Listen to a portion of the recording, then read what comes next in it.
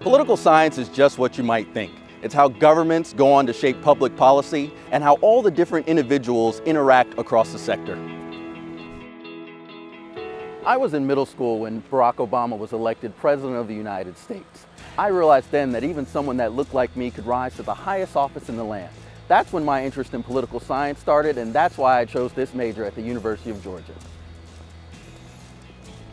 As a SPIA graduate, the career opportunities are endless. You could work in the government, whether that's the United States Congress as I did, federal agencies or state agencies across the different governments. You could work in the private sector, whether that's doing government relations or government affairs work, helping companies sell their ideas to the public. Or you could take your talents to nonprofits doing the great work in our communities.